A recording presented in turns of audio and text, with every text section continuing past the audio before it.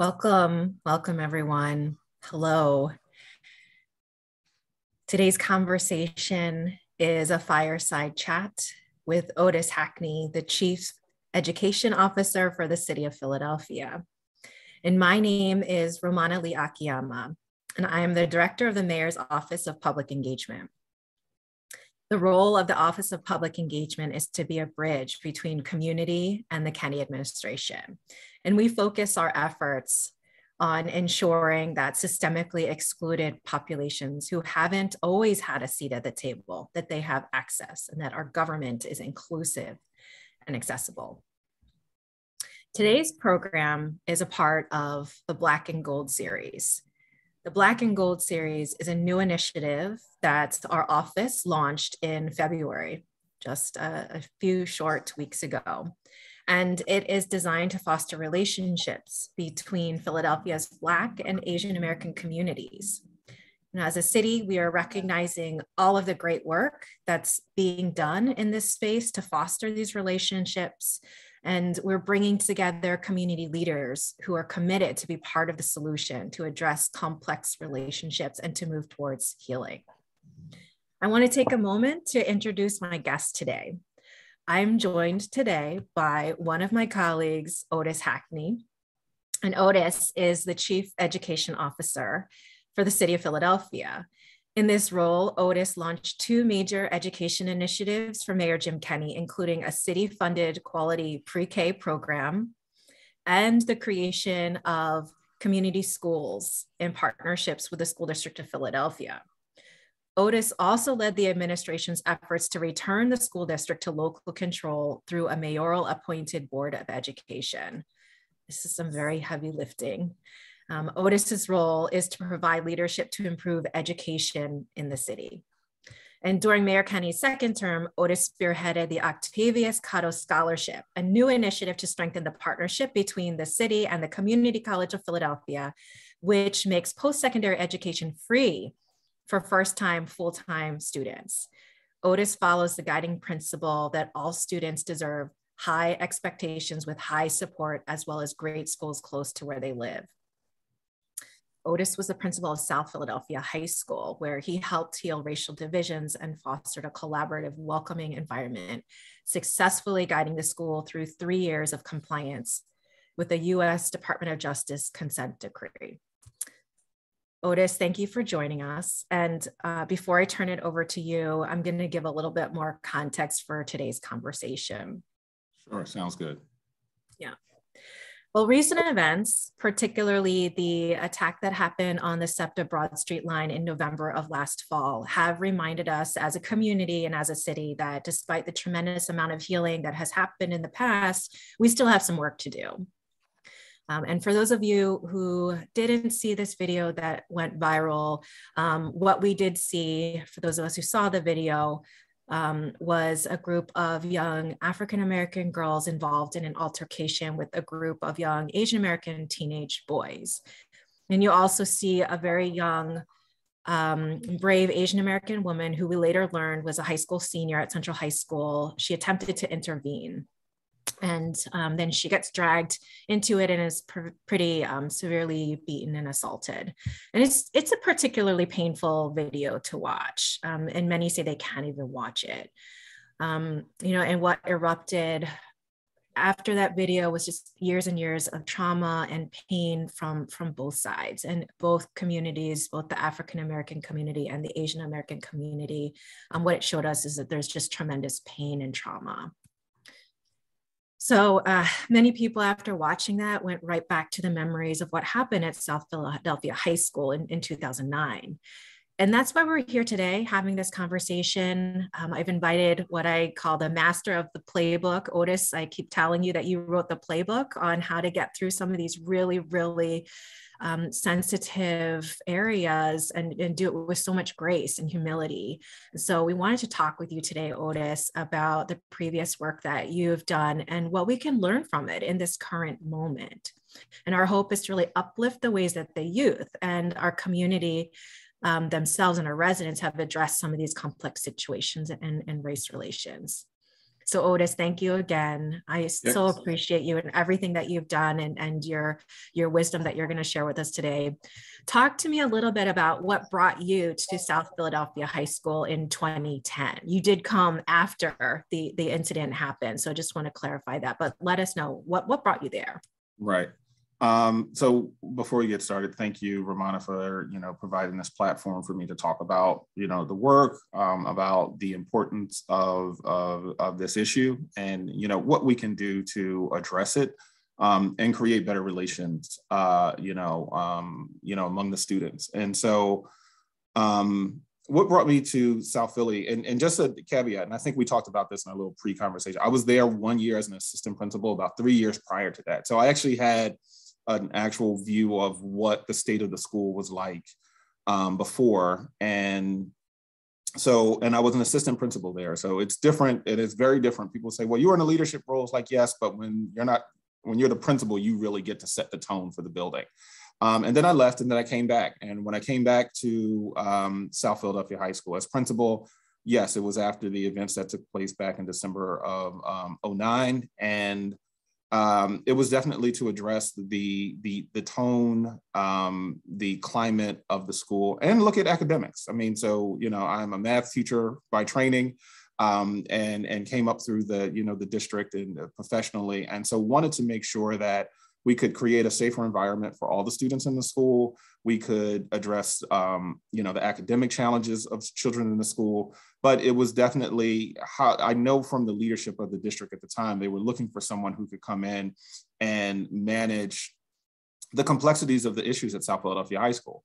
And so, I was fortunate or unfortunate, like depending on how you look at it, to be chosen, because people were like, because I was a principal in a suburban district right outside Philadelphia, which was a much wealthier district than Philadelphia.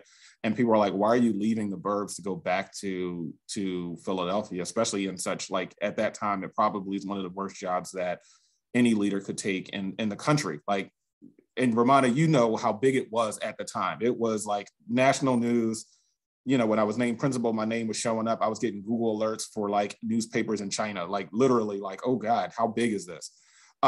It was a big deal. And so just to provide context for those that are unaware of, what was going on at Southern at that time. So I knew it was a major challenge.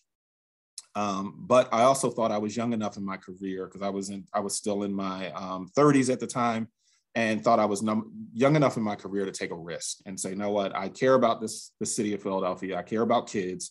And so where's an opportunity where I think I can make a difference? So I wasn't quite looking for it, but when it was presented to me, I was willing to take on the challenge. That's amazing, Otis. I love that story. And you also, and when we've talked previously, you've told me about your roots in Philadelphia and your experience, and knowing some of those nuances walking into it. So tell me, how did you approach some of the tensions that were present at South Philly High? So one being, I can't even say West Philadelphia born and raised anymore. That has a different connotation nowadays, post Oscars. But being someone from Philadelphia, that was born and raised in West Philadelphia, I had a good context of the city. And my father, who is a proud Philadelphian, is from South Philly. So growing up, I would hear stories about South Philly, if we drive through the neighborhood or just had to do some things down in the neighborhood, or interacted with family. I had a good idea of the landscape. I had a good understanding of the racial tension historically in that part of the city.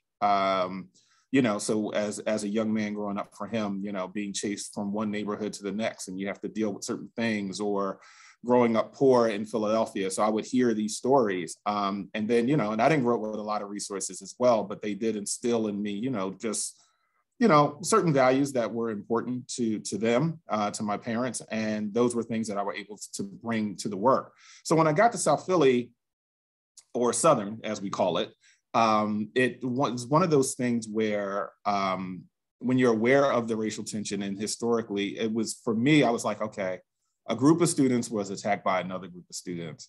That's not new. So, and that's how I approached it, right? And when I say that, it's not I removed the specifics from the students. It was, I needed to understand what I was walking into, right? So this is a school where, you know, you could have had Italian students fighting Irish students back in the day, or, you know, Irish students fighting Black students or Polish students. Like, it is something that has just happened. And this school, by the way, South Philadelphia High School, is more than 100 years old, right? I think it's around 110 years old now. And so this is a school that has also always dealt with racial issues. And it's also a part of Philadelphia where, you know, new immigrants have come into, and a lot of them were located in South Philly. And so South Philadelphia High School traditionally has always had a mix of students, and they've had to deal with racial strife. What I think set this incident away, separated it from previous incidents, is, you know, it's, you know, 2009, we have, the world is a lot smaller because of communications and social media, and the power of student voice in these conversations, I think, elevated all of this. So that way it did put it on the forefront. And so those are things that I was aware of walking into the door from day one. So it helped me to gain some context to just to the overall situation. What I didn't know is obviously all the specific details of what happened, you know, the previous year. I wasn't there that day. So when people ask me about it, like, well, what happened? I'm like, I don't know. I wasn't there. And the reason why I say that, and it's very intentional, because from working in schools for a long time, even, you know, reading the Department of Justice report and other reports, it's always more to a story, right? It's always more to an incident. It's not two sides, it could be three sides, four sides to an incident. And you're trying to synthesize all of this information and just saying, okay, what happened and how do we address it so that way it doesn't happen again? And so, but that was my mindset walking in. So I said, let me get some fresh eyes on it, and then let's figure out what we can do moving forward. Thanks, Otis. And just context, I think, too, for our listeners who may have not even been around in 2009 and didn't know what happened. And I know that you said like you weren't there, but can you tell us like what was the, I guess the headlines of the news? Well, just so we get a sense. Right. It was an incident where there was a precipitating incident that happened like the day or two before, like everything blew up. And that's always been sketchy for me because I've heard so many different versions of that. But in terms of the headlines, basically it was, and how it was framed as well. And these are pieces, like I said, I wanted to make sure that I was addressing that, you know, Asian immigrant students, majority Asian immigrant students, were attacked by African-American students over the course of a day. And it was a large number of students were involved. A large number of students were assaulted, and a large number of students were involved in terms of, you know, contributing to that, or being the assailants. And I struggled with that, right? So as an African-American person in the city of Philadelphia who cares about African-American people, right? When I see those headlines and how things are painted, right? You feel horrible for the victims because nobody should ever have to deal with that, right? So no one should ever have to endure that just for being in a certain place at a certain time and looking a certain way. Like, no one should ever have to endure that. But it also looked at just like, okay, what are going on with this dynamics between, you know, the Black and Asian students, and why is it happening at this school more so than other schools? So is it a thing between Black and Asian students, or is it something in the school, the climate, the culture, rules, policies that's creating an environment that supports this type of behavior? And that's how I wanted to look at it, so that way I can, you know, because I have the mindset, you don't go into you don't fix kids, right? There's nothing wrong with the kids. You got to figure out, okay, what are the adults doing? What are the systems doing? What are the policies that help create this type of environment and creates this type of strife?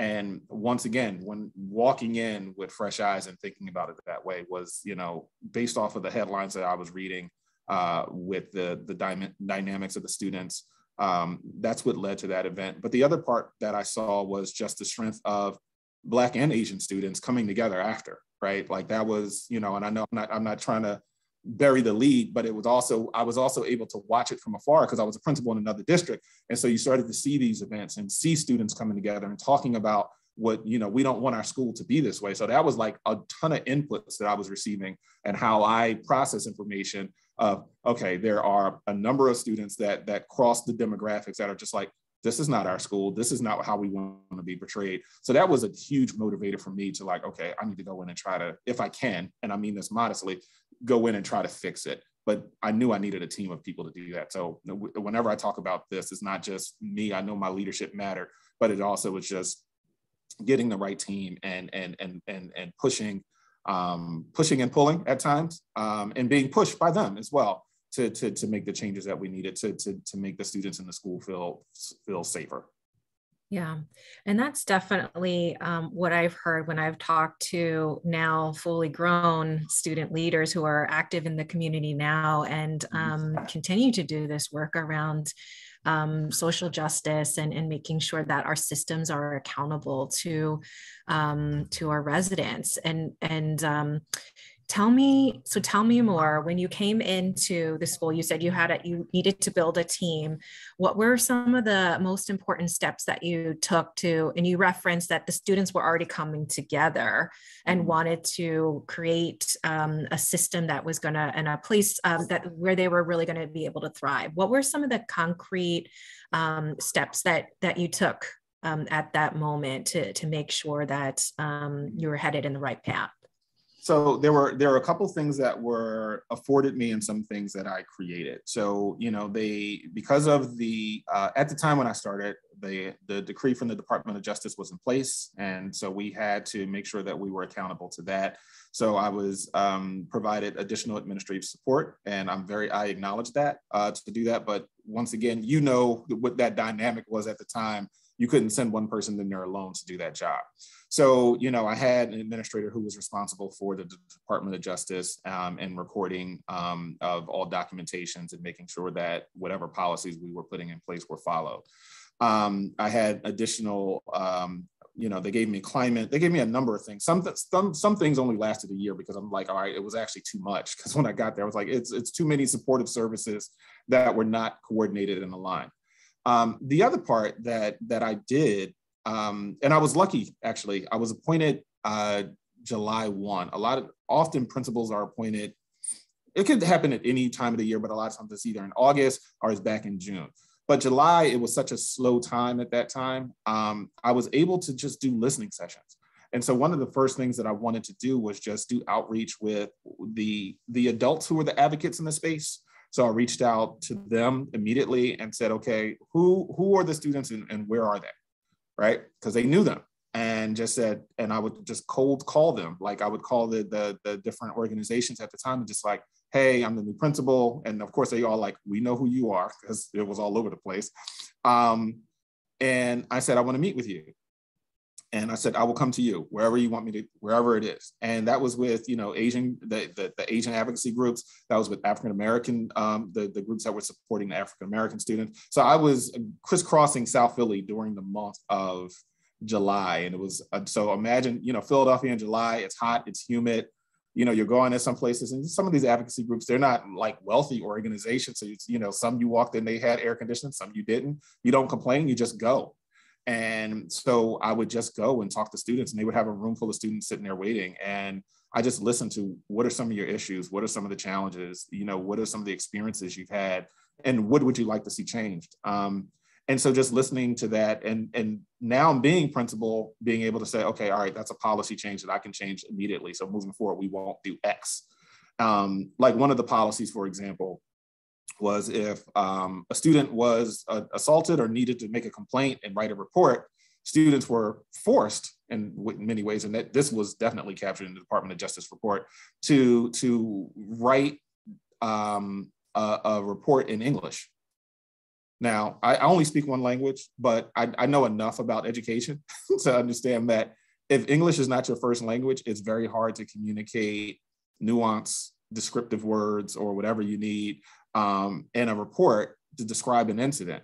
And so one of the first things I did during the summer, before even I had my full administrative team, I just went back to the building and said, okay, moving forward, students no longer have to write reports in English. They can write it if they're literate, fluent in their native language. That's what they write. That's what they use.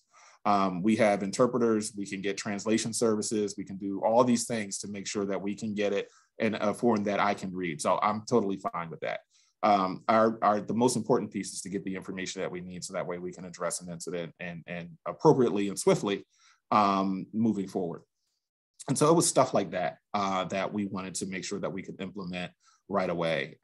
So it was just really listening and identifying some of the problems or issues in the building.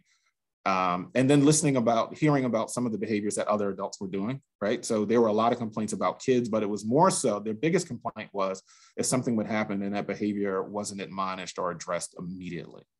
So that was something, it was just like, okay, wait a minute. Once again, I'm hearing about the behavior of the adults, right? And this is not a knock. So if anyone, once again, there were some great people at the school, and some just didn't know, because you got to think back in 09 or 10, where people's cultural competencies were at the time compared to where we are today. Like if you use a lens today, and even though it's just, a little more than 10 years ago, we have traveled very far in terms of understanding cultural competencies and looking at, intersectionality and social justice and racism. We weren't there back then. And so I was lucky enough to, I guess, have the instincts, the guts to whatever, to make some changes before I even understood all of the terms, right? It was just like, this doesn't feel right, doesn't look right. We need to change it. So we would just make those changes. Yeah. And I know that perceptions that both the adults had of students and students had of each other played a role into what was happening in the school. Can you talk a little bit more about that and how you were able to unpackage that with them? So one of the things that I found really strange, even when I was an assistant principal there, was that because of the large population, and just so people have a context for South Philly, when I was principal of South Philadelphia High School, it was about 700 to 800 students. So not a super large high school, especially in an urban area. And my population, though, what most folks don't realize, I had about 32% special ed and 23% ELL students. And there wasn't a lot of overlap between the two. And most of my ELL students or EL students now were newcomers. Most of them, vast majority were not parents were born. I mean, parents were immigrants, but they were born here. A lot of them were born newcomer students. And so that was the vast majority of my students. So what I would tell people, I said, even before, the Department of Justice decree, because as an educator, we all report to the Department of Justice because it's all about civil rights. But even before that decree that was specific for South Philadelphia High School around those issues, I have students who by law deserve some type of specialized instruction. So more than 50% of my population fell into those two categories. That's tough. And when you talk about economic, levels, most of them are very low income students, very poor students. So it's a tough school to walk into, right? But it's also a school that was packed full of talent. Like I've always felt that way, once again, just as a person who grew up in Philadelphia with not a lot of resources, not a lot of this, a lot of that, but I had great parents who instilled some good things in me. So I always recognize there's just talent in people, there's talent in the hood, there's talent in neighborhoods, there's talent. So that I didn't walk in and think of it as a deficit model. It's like, okay, we need to tap into the assets of the student. And I just framed that context so that way people understood there was a policy at the time where, and this existed for years, where the second floor, right, the infamous second floor, I shouldn't call it infamous second floor, but there was a second floor and that was the floor for where all the ELL classes took place. And so that was the floor just for ELL students. And people probably had good intentions when they first did it. They thought that, I guess, it would be better to, co-locate all of these teachers and services together. But what happened is it became very segregated. And so you take segregated South Philly, which historically, now it's not that today as much, we can talk about some of the nuances of that or with that and how that shows up in different ways versus the overt segregation of South Philly, historically. And so, but if you take, so African-American communities, which have been in South Philly for generations, and now you put them in a school and you have a school where you're just like, you segregate a school. You don't belong on this floor. Now, all my immigrant students were not of Asian descent, but the vast majority at the time were. And so in most cases, it was very easy to identify who belonged on the floor and who didn't.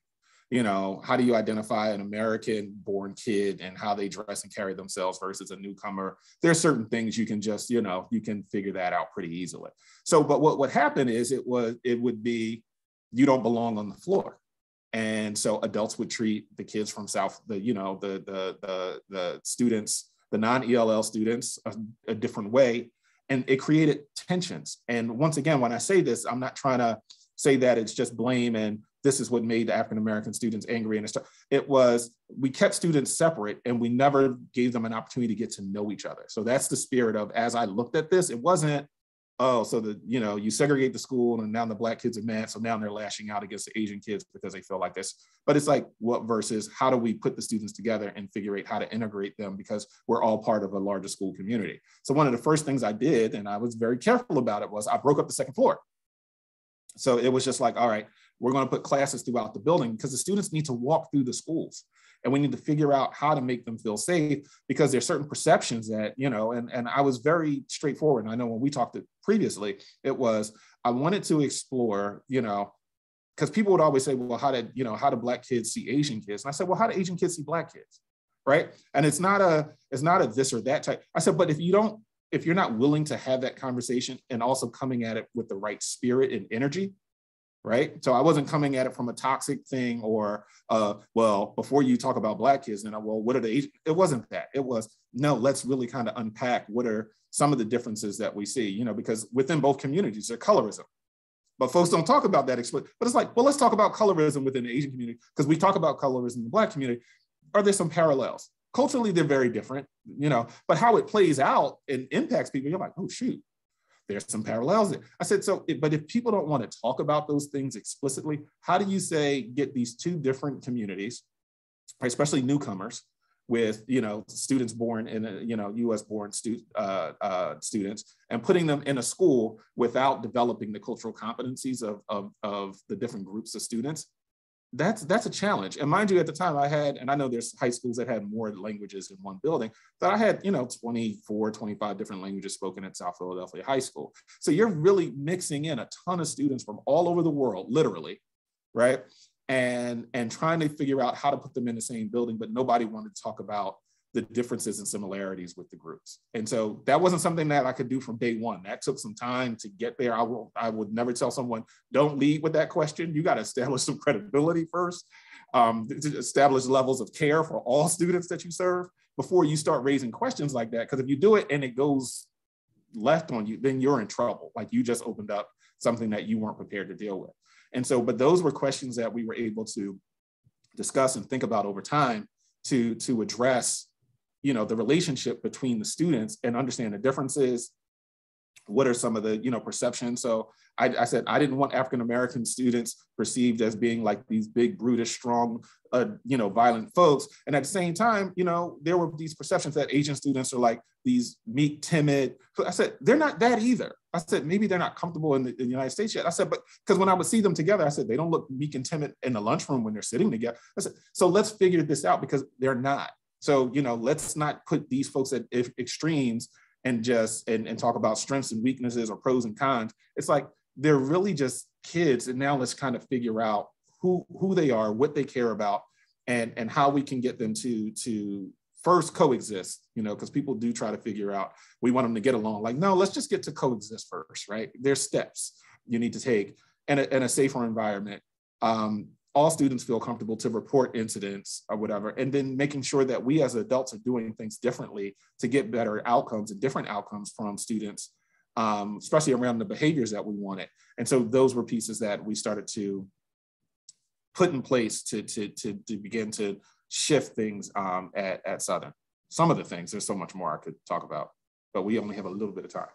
Yeah, no, that's amazing. And you're taking us exactly where I wanted to go around breaking down the barriers. And, Otis, you are one person, you're one leader in this space, and it takes so much effort to be able to do this. So how did you instill and how did you empower and bring people along who are part of your team to also share this mindset and to be able to expand the work more? Because I can imagine like you're the principal, right? Like how did you scale it within your own community? So there's a thing that I operate from in terms just one of my philosophies around leadership is one, you can't make people do anything, right? No one ever, there's always a choice. Sometimes the choices can be very extreme, but you still have a choice. So my thing is it's around leverage. My philosophy is around leverage and influence.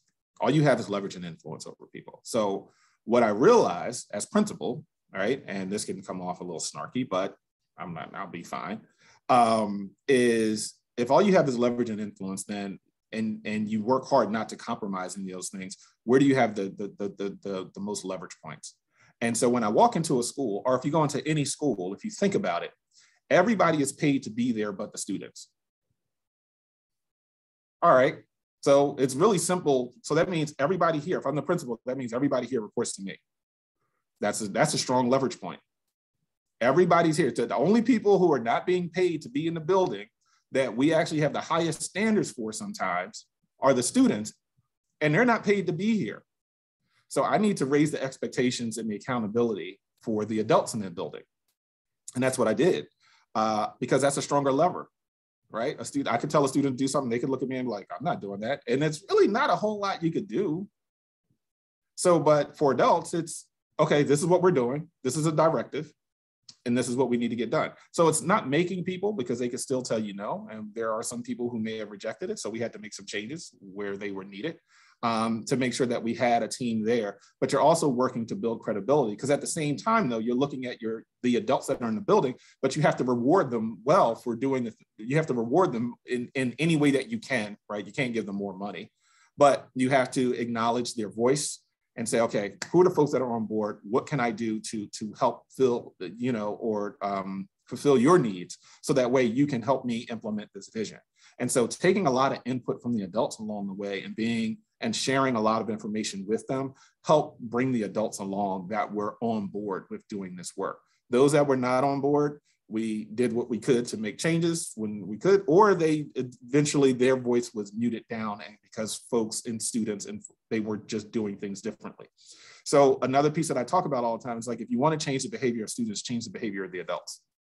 And so that was the other, like I said, leverage and influence. So what pieces can I influence right away? And that's where those pieces were. So just making some changes on policy. So if I make a policy change, that means if you're an adult in the building, you're supposed to follow policy. So just doing those things and holding folks accountable, or addressing and admonishing those behaviors right away, including the adults. Now, I wouldn't embarrass an adult, right? But I'll pull them aside, like, that's not going to happen again. Let's make sure that doesn't ever happen again. Because sometimes you don't want to undermine everybody and everything. But if there was something that I needed to address right away in front of the student body or in the hallways of the adult did, I'm like, whoa, wait a minute, let's stop. You go ahead to class and I'll deal with that. And sometimes the kids are like, ooh, you're in trouble with Mr. Heck. Oh, well, because we do it to kids all the time. If a student does something in the hallway and I see them and I admonish, and the kids might say, ooh, you're in trouble with Mr. Why are we as adults, excluded from that accountability? Because we're all just people in this space, just because, So it was really being able to take that level of risk with the adults and with the kids, but understanding the spirit of where I was coming from, because I was still trying to always be an active listener. So even if the adult was upset that, well, the adults get upset when you do that in front of the kids, I'm like, okay, then let's stop doing that. But what are some of the other issues that we need, that I can do to support you in that? And so there were trainings that we had around diversity at the time, that we did with the adults. There were trainings that we did for the students and assemblies, but I always struggle with those because, you have a few hundred kids in the room. That's just hard to give them a meaningful training. So I really wanted to focus on the adults and making sure that when you're in your classroom and you see these things, admonish the behavior, but don't just direct it towards one group, right? So if an Asian student does, admonish the behavior. If a Black student does, admonish it. Like, we gotta make sure that we're levying our taxes evenly across the board. And when I say that, and I understand the difference between equity and equality, right? So I understand that, but we had to figure those things out, because stuff was levied a little heavier on Black students when there were incidents between Black and Asian students, and that stuff builds up, and it does create a toxic environment. And then you can't even get to what's wrong with the dynamics just between Asian communities and Black communities. Right now, I'm just dealing with these little, now we call them microaggressions or policies that, where students are suspended at a higher rate than others for similar behaviors, because those things, and I observed them when I was an assistant principal, where those things would happen. I'm just like, it's a powder keg and it's going to blow, and it blew. And so we were trying to undo that, but once again, do it in a way that supported students and didn't promote one group over the other, but really tried to be very inclusive of the students and their voices. Yeah, powder keg, that's a great explanation or a great analogy. And I've also heard another community leader talk about Philadelphia as being a tinderbox, right? Just really ready to combust, and little things add up. And I think that's what we're seeing today too. And, you talked about Black and Asian students just being okay to coexist. And I've also heard it talked about, like, how can we get used to sharing the space together? Can we just share the space together? Right. And so wanted to ask you, like, what about your time at Southern? Do you think our communities right now across Philadelphia can take away and learn and adapt in this current moment? One is, and depending on the context, so across the city, leadership always matters, right? So our leaders have to just get out in front of it. When we think about, and the incidents that are taking place, like right now, let me back up. In Philadelphia, there's, violence is at an all-time high, right? In terms of, I haven't seen it like this since the early 90s, and I remember those days. So there's certain aspects of it, but this feels very different than that. And then you couple that on top of what some of the dynamics, especially with the previous, when I talk about administration, I'm talking about presidential, the climate that was just created in the country with that administration around overall. And then, you get hit with a pandemic, and they're heightening tensions with, just the people in the country versus Asian. And then it like morphs into now some of these incidents that we're seeing again on the rise, right? Or they have risen.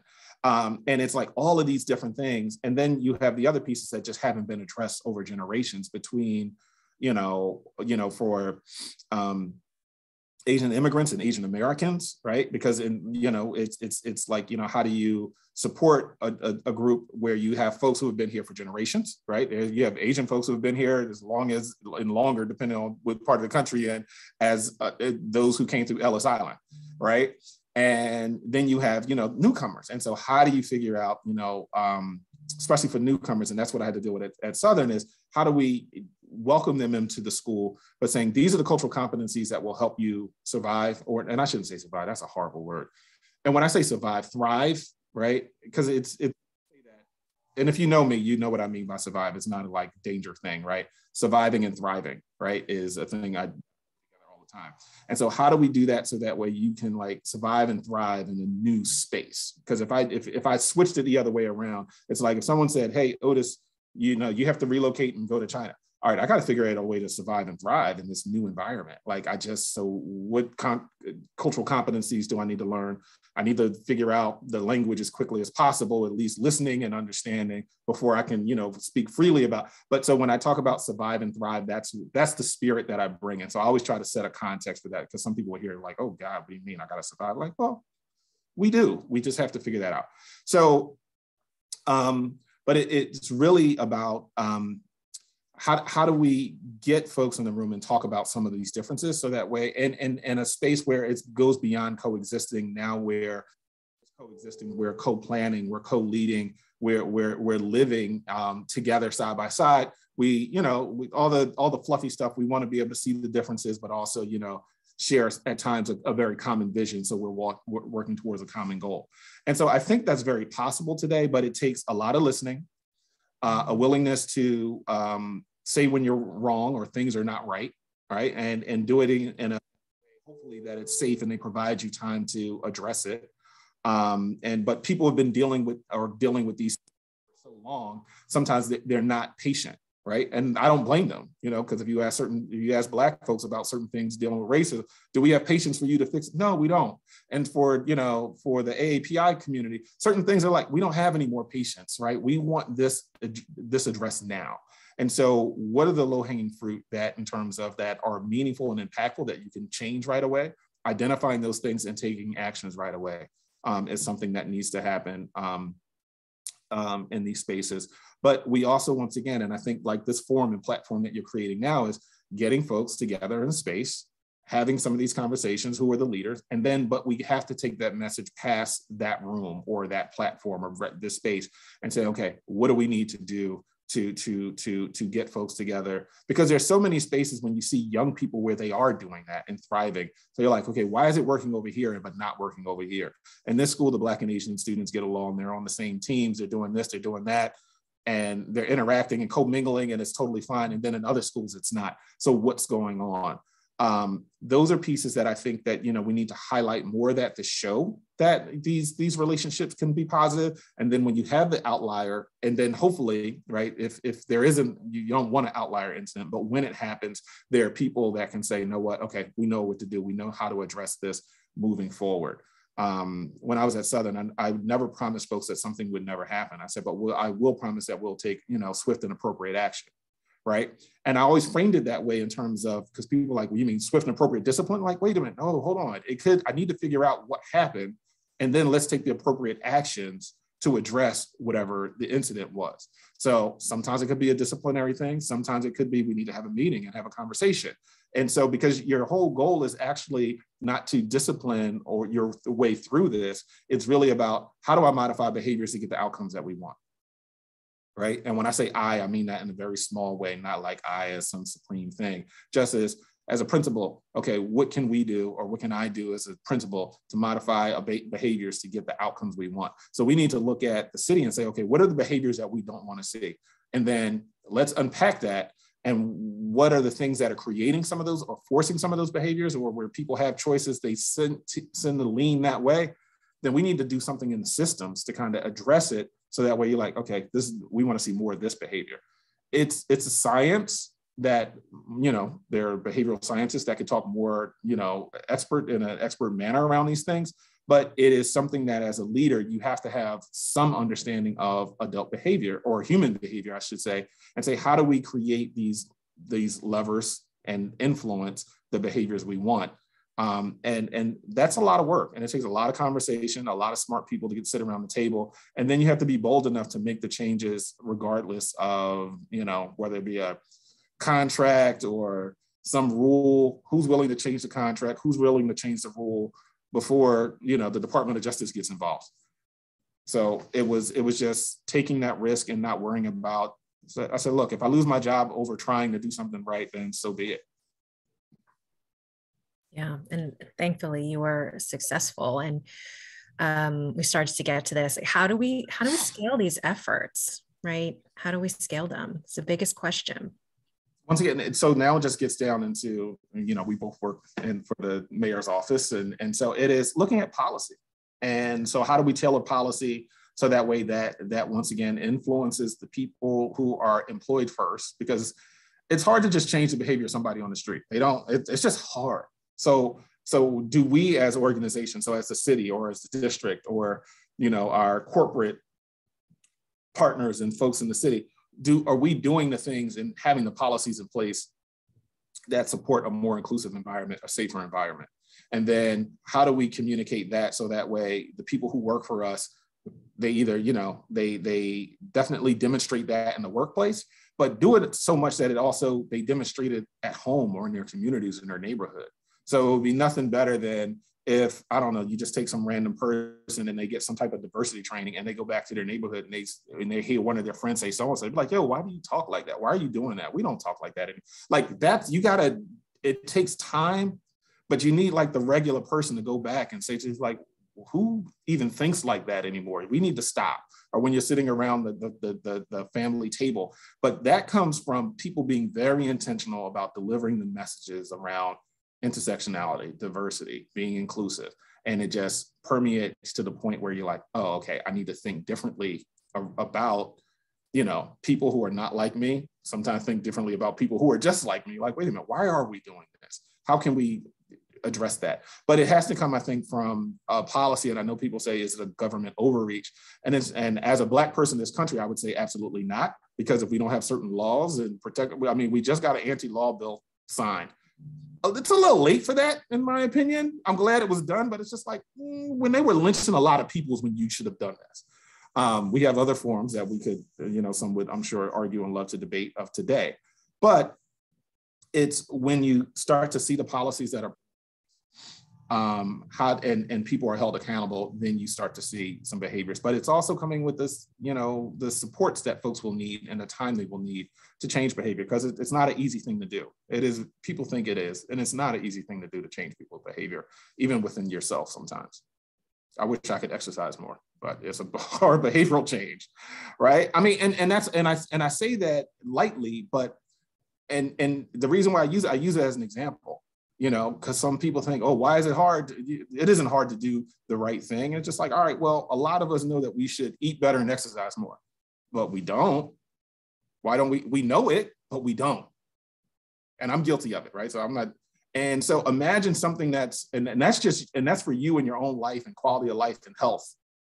And sometimes we don't even do that. So let alone, I need you to change your behavior to impact somebody else. That is hard to get people to do that. I need you to change your behaviors because they actually impact somebody else. Whereas some folks here, we can't even change our behaviors that impact us and just us alone. Yeah. So that's how heavy and how much work this is to really think about how do we do that.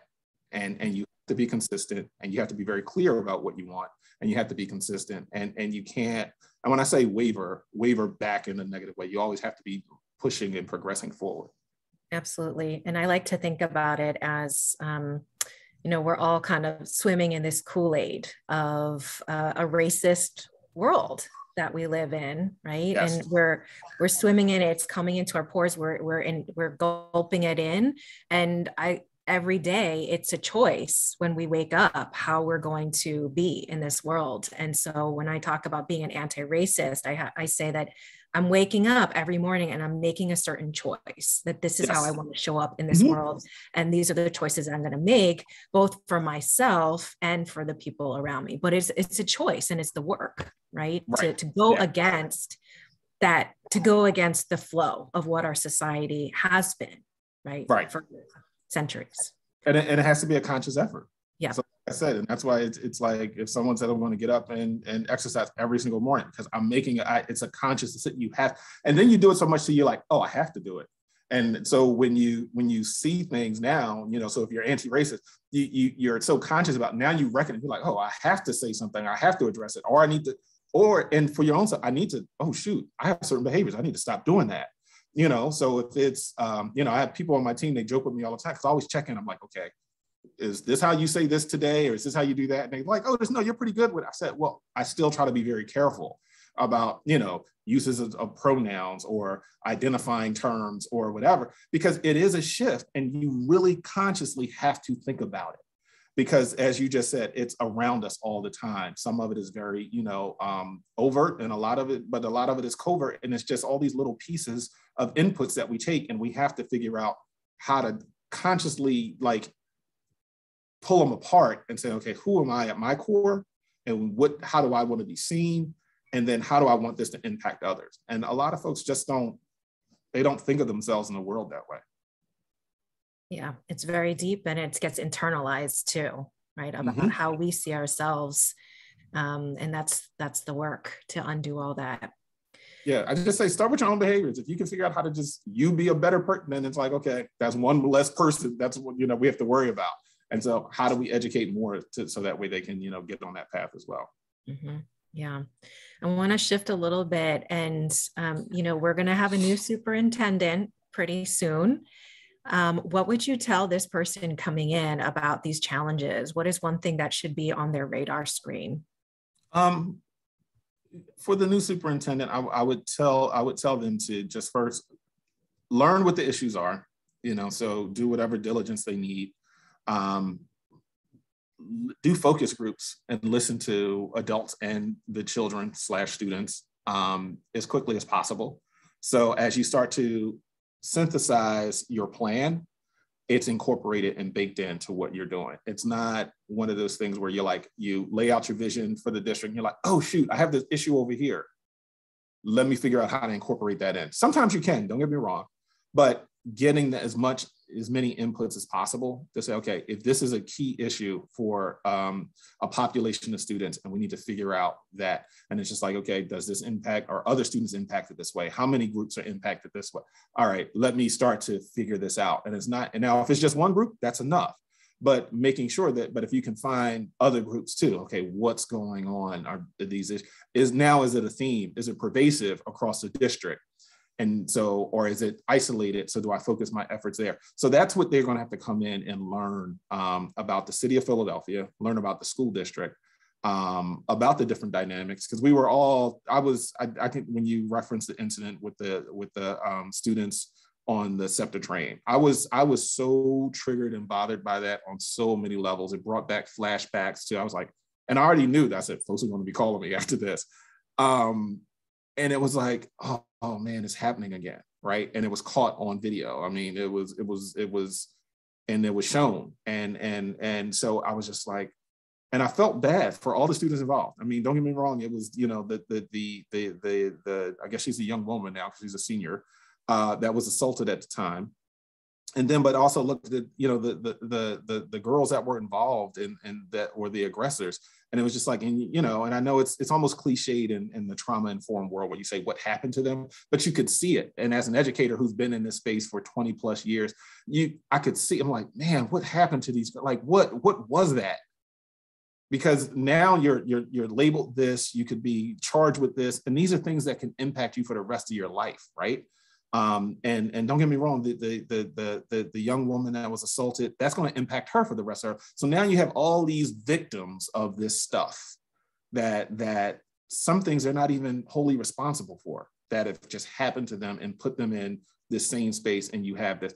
And so that's where my heart went in terms of like, how do you look at it? And so for our new superintendent, they're going to have to unpack some of those things, and hopefully they tap the shoulders of the right people to get the information that they need to begin to think about, okay, what are things we need to put in place to make sure that our students feel safer in schools, they feel safer going to and from school, what's happening within our buildings, because those are environments that we have more control over. So that way, but if we do that well, then that actually does impact how students are, you know, when they leave school. So that it's not just one student stepping up to support a group of students who are being bullied, versus it's like all the kids at the school, like, whoa, leave them alone, chill, like relax. And so it's not just one, because she was one, and that was an amazing and a brave thing that I don't care what anybody says, that it was just an amazing, brave thing for her to do and step up. And she probably knew the risk, but she was willing to take it. But she should never have to be in that situation. So, but sadly, too many of our kids are, whether it's that or other things that they have to deal with here in our city. And so we have to really figure out a better way to support our children. So, but that's what I would talk to the superintendent about. And I think the candidates that we've at this time now, I don't think anything is public, but I'm pretty sure that whoever comes in as a new superintendent, that's going to have to be, you know, a high priority. Yeah, and I hope they call you. I hope that you're on the top of that phone call list. Well, I'm the chief education officer. I can just call. Okay, good. So if they don't reach out to me, I'll reach out to them. So no worries. Good. Thank you. You know, I want to wrap us up and ask one final question. Otis, you know, this work it's been so personal for you. It's been personal for me, and it's very heavy. It's very, very heavy. And wanted to ask you, you know, how have you grown as a person, and how has this stretched you, and where do you see the hope, and how does that connect to you, and what you like, how you want to be in this world? Wow, how I want to be in this world. Okay, that's crazy. I got to figure out. That's a big question. It's been a crazy journey, and it's one of these things that I, you know, and we talked before about this, it is hard for me to unpack, right? Because it is, you know, you care about, and I said it earlier, you care about the city, you care about, you know, young people. I care deeply about their success. I want them to be successful. I don't want to be an outlier from my neighborhood, right? So where I grew up, I don't want to be an outlier. And I mean that once again in a very modest manner, that there should be more making it to and through and surviving and thriving. And so when I think about the work and when I saw it, just like when I was triggered by this, the incident on SEPTA, to even when I was watching, back in 2009, when all this stuff was happening, before I was principal, it hurts deeply to see children hurting each other. And so how do you begin to just change that? So it has been a huge emotional journey through it all. That's why I was triggered by like I said, that last incident where I just felt it in my gut. I was like, oh, this is so bad. This is horrible. But it does change you. It provides you, or for me, provided me with a new network of people to learn and grow about, once again, those differences that I talked about, and thinking about how do we get to a space where we can, sounds cliche, celebrate the differences, embrace the differences, but yet thrive together. And I think about like missteps too, right? I mean, there's some things I know I didn't get right. There should be things on this conversation right now someone could critique and say, oh, why did he say it like that? But trying to learn from those missteps. And so I try to take the criticism. I never minded. It was never a problem with engaging with people with opposing views, as long as they want to have a conversation. If you just want to yell at me, that's just not going to work, right? But if you want to engage me and say, okay, these are some things that I heard. Why did you say this? What did you? Those are the pieces that I embrace, because it just helps me grow as an individual. It helps me grow in terms of, me as a leader. And the people that I serve. So as long as I'm in a leadership role, I think of myself in that way of like, these are the people that I need to serve. I've been appointed or chosen or whatever to do it. And so I need to synthesize all of this information, and I need to think critically about the world around me. And as an educator, that's what drives me, because I think, that's one of the things that we need to make sure that students do. If someone said, what should a student do at the end of, 12, 13 years, if you go pre-K all the way through and K to 12, it's what do you want people to be able to do? And it's really to, one, take in knowledge, synthesize it, and create something new. Like that's like almost the highest form of intelligence, right? In many ways, is to synthesize all this stuff, think critically about it, and can you create something new? So create a new paradigm, a new space, a new reality. That's what we're trying to do. And that's how it has shifted me. I know it sounds a little crazy and lofty, but it has to be, in order sometimes to even get incremental changes, you have to think that big about it and slowly get it. And I hope I get to live to see some of these changes through. And if I don't, but help to be a catalyst for it, and just play some small part, then so be it. I'm comfortable with that. Yeah, it's a story of how we evolve and grow as individuals and as a society, right? And yes, at this moment that we're in, it's an opportunity, right? And the Chinese culture talks about crisis as being also an opportunity, and so that's how I'm looking at this too. Yes. So Otis, I just want to thank you so much for being here in this space, and for your leadership in the past and now. We need you more than ever, and I'm grateful to be in orbit with you. So thank you again for being in this conversation. I know the work is going to continue. Yes. And for everyone who's been with us today in our conversation, I hope that you've taken away so much from it, as much as I have, and have hope for the future of what we can all do together. Once again, I'm Romana Lee-Akiyama. I am the Director of the Mayor's Office of Public Engagement, and this has been part of our Black and Gold series. Stay tuned for more programming throughout 2022. We will be in touch. Take care, everyone.